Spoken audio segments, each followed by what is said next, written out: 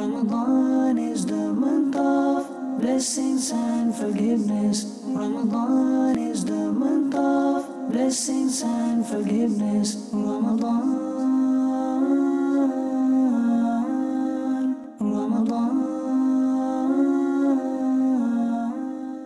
Alhamdulillahi Rabbil Alameen wa salatu wa salamu ala Sayyidil Mursaleen. Amma ba'd fa'a'udhu billahi minash shaitanir rajim. Bismillahir Rahmanir Rahim.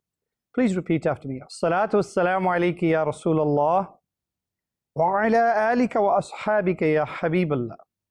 As-salatu was-salamu alayka ya Nabiyallah wa ala alika wa ashabika ya Nurallah. How amazing would it be if you could see the palaces of Jannah before you die? Usually you see these things if it's a good soul after you've passed away. That's the normal rule. But let me give you a special wazifa, something that you can recite, and you will be able to see the palaces of Jannah while you're still alive on this earth. Amazing. Nabi Kareem sallallahu alayhi wa sallam is reported to have said that the one who recites Durud Pak upon me 1,000 times a day will not die until he sees his place in Jannah. Subhanallah. How magnificent is that? You know, you can see the beautiful gardens of Jannah just because of reciting Durud Pak upon Nabi Kareem sallallahu alayhi wa sallam. How long does it take? 1,000 times? Maybe 10 minutes. But those 10 minutes will transform your life. Not only will you get this amazing reward of seeing Jannah before you die, and your abode in Jannah, but also you will have all the blessings and barakat and mercies of reciting Durud Pak of Nabi Kareem sallallahu alaihi wasallam. Try and spend as much time as you can reciting Durud Pak and watch all your worries disappear. Salu ala al-Habib sallallahu ta'ala ala Muhammad sallallahu alaihi wasallam. One day on Eid, some people came to the house of Hazrat Umar Farooq radiallahu ta'ala anhu. They came to meet him and greet him, but the doors were closed. And they could hear a sound, and it was a sound of somebody crying. When they paid attention, they heard a sound emanating from the blessed house. When they opened the door, they asked surprisingly, "Oh, Amir al-Mu'mineen, today is the day of Eid. Everybody is delighted. Yet you are in your home with the door closed and you're crying in the court of Allah Azza wa Jal. Why is this?" Wiping away his tears. This amazing personality. And let me remind you, this is the great Hazrat Sayyidina Umar Farooq radiallahu ta'ala who conquered 2.25 million square miles. The kings of Persia used to tremble at his very name. He said, "O people, this is the day of Eid, of celebration, but it is also the day of Eid, warning as well. Indeed, this is Eid for the one whose salah, whose fasts have been accepted in the court of Allah Azza wa Jal.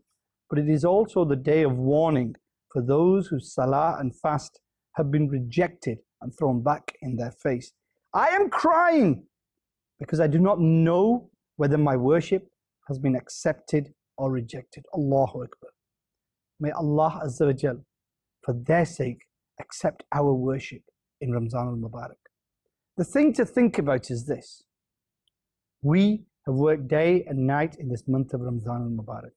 We've tried to please Allah Azza wa Jal. We've tried to keep away from sins. But at the same time, what you have to remember is this, that we have made many mistakes. We've been extravagant. We've gone beyond the boundaries of what Shariah taught us. When it came to spending, we didn't look back. The glorious Quran, Surah Bani Israel, verse 26 and 27 said, "And spend not extravagantly. No doubt, the spendthrifts are the brothers of the devils, and the devil is ungrateful to his Rabb."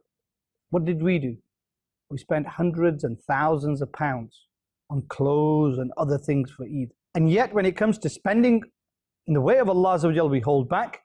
And when it comes to wasting money, we don't think twice. The scholars write that man has been created in a very unique way. We're not like animals. We don't just go off our desires. If something comes into your mind, you don't just implement it straight away. No, you try to differentiate between right and wrong. What is going to please Allah Azza wa Jal? What is obedience of Allah Azza wa Jal? What is going to please the beloved Habib sallallahu alayhi wa sallam? What is the adherence to his beautiful sunnah? And what is the way of the shaitan, the devil. He whispers into our ears, but we never think about this. We never distinguish between the two. This distinction is what Ramadan teaches us. Ramadan draws a fine line down the middle and says, this is what is allowed, this is what you should be doing, and this is what you shouldn't. And in Ramadan al-Mubarak, every one of us, me, you, all of us, we respect that line. We say, yes, in Ramadan, this is this side, this is the good, this is the pleasure of Allah Azza wa Jal, this is the obedience of Allah Azza wa Jal. We need to do that. And that is the way of the shaitan. We need to avoid it. But as soon as Ramadan's over and Eid comes, suddenly this line becomes blurred. Why? It becomes blurred because now our desires are coming out. The shaitan is whispering in our ears. Our nafs, our ego is coming out. And you want to go back to it. So he says, go on then, indulge in a little bit of this. Doesn't matter if it's the disobedience of Allah Azza wa Jal. You have been obedient to Allah Azza wa Jal all of the month of Ramadan. So you need to balance it. That is a trick of the shaitan. You don't need to balance anything. You are perfectly balanced when you're in the obedience of Allah Azza wa Jal. It's the shaitan who is trying to deceive you. What he's trying to teach you is to behave like an animal. You know what an animal does? When an animal has a desire, it can't stop itself. It will just eat all day. It will just sleep all day. It will do whatever comes into its mind. But as human beings and the best of the creation of Allah Azza wa Jal, we have been given intellect. We've got thought. Ramzan al-Mubarak came us and put us in touch with our inner thoughts. Said, you're not just an animal. No, your status is much higher. You need to spend your life in the obedience of Allah Azza wa Jal. And we said, labbaik, yes we do. And each one of us strived hard. Now that striving doesn't come to an end on either day.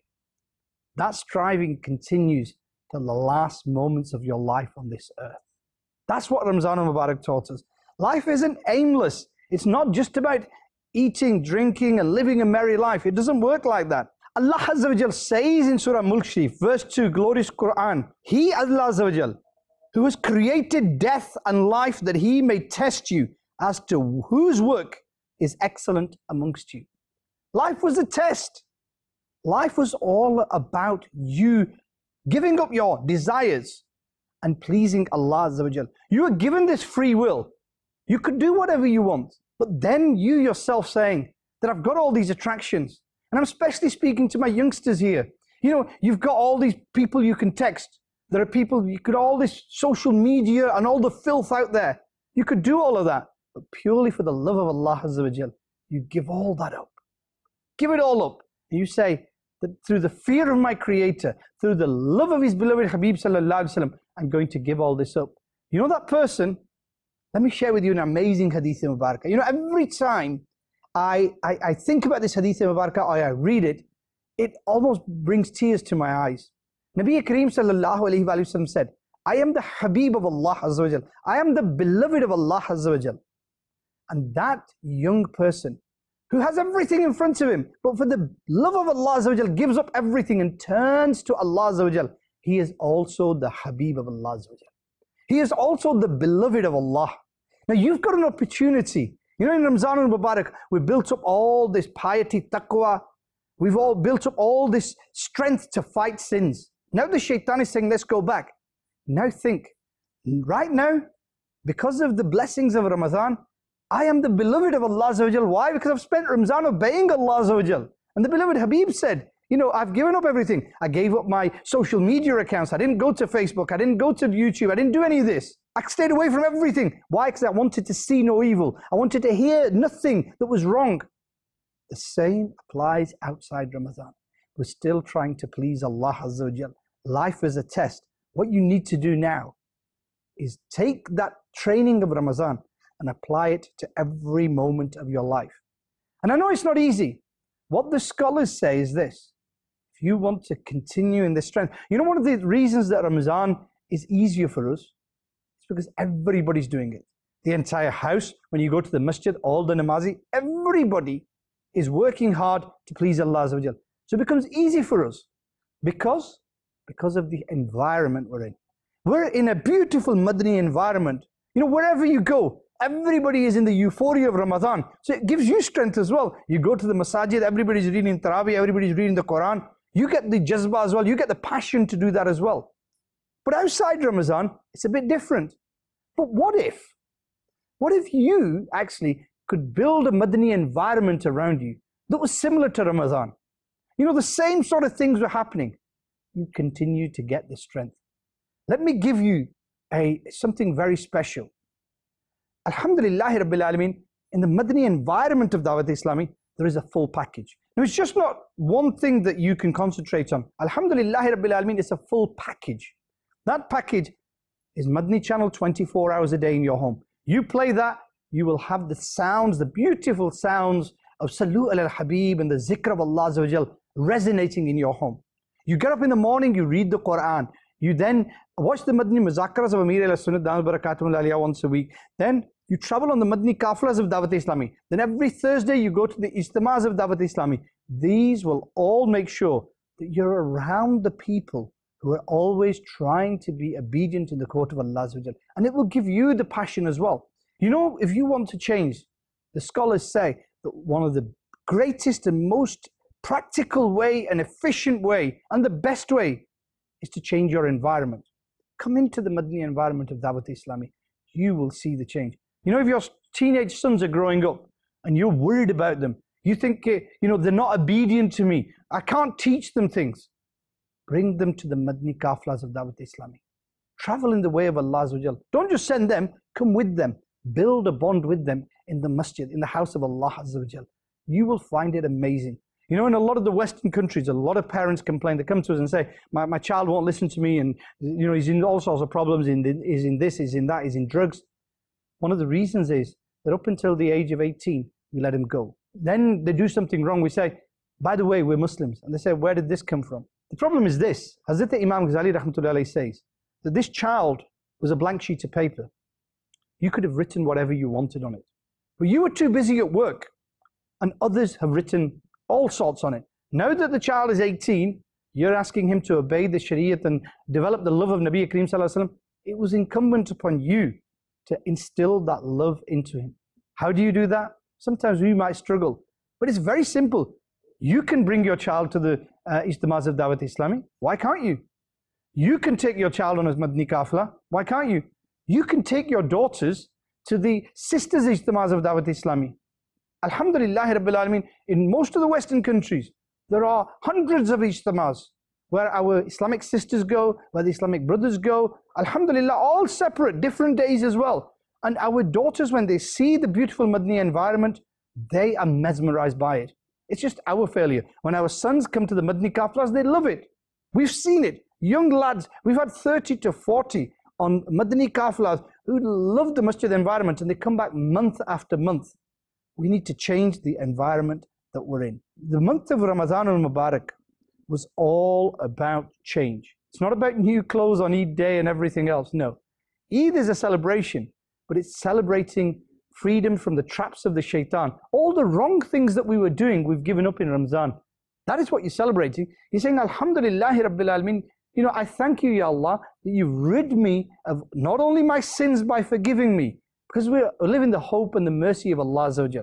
So, Ya Allah, you've not only forgiven my sins, but Alhamdulillah Rabbil Alameen, you've cleansed my mind and soul. And inshallah Azza wa Jal, I'm going to obey you from now on. I'm going to control my nafs. I'm going to control my desires. I'm going to control what I say. I'm going to control what I see. I'm going to control what I hear. I'm going to control my hands and what I type. I'm going to control my feet so that I don't look at anything that is disobedient to you. I don't listen to anything that displeases you. I don't say anything that displeases you. I don't use my hands for anything that displeases you. I don't use my feet for anything that displeases you. But not only that, we go one step further. Not only am I going to stop the sins, but also I'm going to look at things that please you, Ya Allah. I'm going to look at the glorious Quran. I'm going to look at the beautiful Kaaba. I'm going to look at the beautiful Gumbad-e-Khazra Sharif. Every morning when I get up, I'm going to look at the beautiful face of my parents. Ya Allah, I'm going to use these ears positively.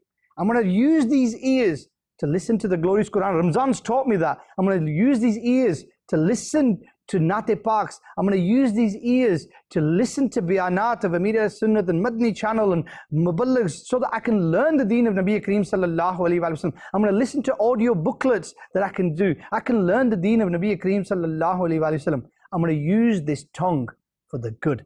I'm going to be nice to people. I'm going to keep it moist in the zikr of Allah Azza wa Jal. I'm not going to waste my time on social media sending filthy messages.